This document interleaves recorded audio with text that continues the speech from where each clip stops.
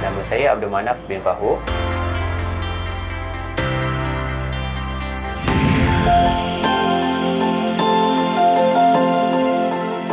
Tuan Yang Bertuah, seterusnya berita gembira untuk membayar cukai.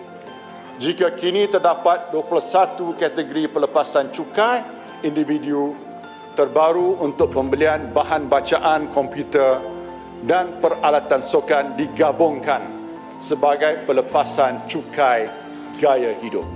Ini diperluaskan meliputi pembelian akhbar-akhbar, arus perdana, smartphone dan tablet, langganan internet serta bayaran keahlian gimnasium.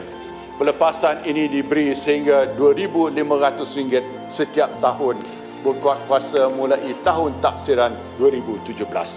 Saya rasa gembira dapat menyumbangkan input pada bajet tahun 2017 dan saya rasa kerajaan membuat satu langkah yang bagus. Dia menyediakan satu platform untuk semua rakyat menyumbangkan idea.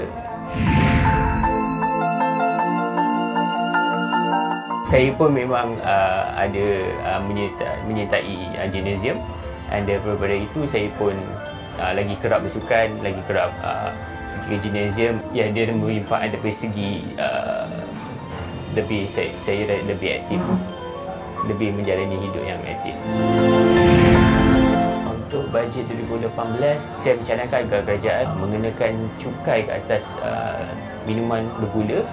Seperti yang kita tahu, gula yang berlebihan boleh menyebabkan diabetes, dan diabetes ni boleh dikatakan satu penyakit yang serius di negara kita, dan dalam masa panjang kerajaan perlu menampung bil kesihatan yang tinggi, dan ini akan menyebabkan produktiviti negara pun akan terkesan.